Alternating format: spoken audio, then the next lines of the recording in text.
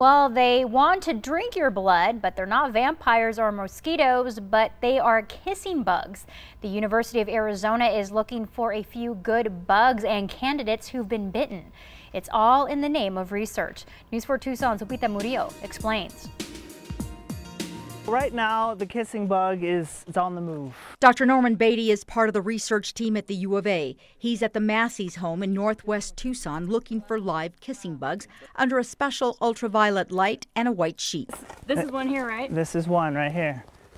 This is an adult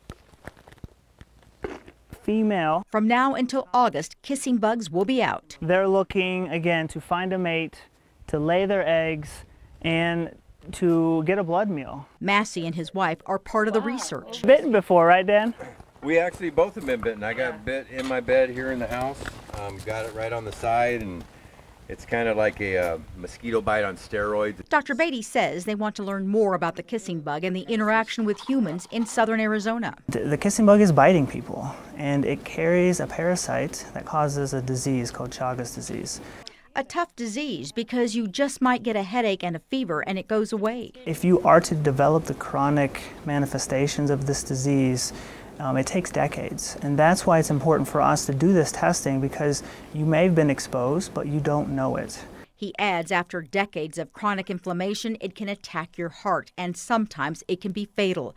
The bite itself can cause a mild allergic reaction such as redness and itching. On rare occasions, a kissing bug will cause anaphylactic shock, which requires immediate hospitalization. What we want to do this summer is to recruit people who have been bitten and who have exposure to this kissing bug to learn more about the factors at which they're being exposed and the bite itself. There you go. Awesome. All right, 2 for 2. Perfect. We actually got one there. Lupita Murillo, News for Tucson. The U of A is also asking for people to bring in live kissing bugs. If you go to our website, there's information on how to catch them and how to protect your home and yourself from getting bit by that bug.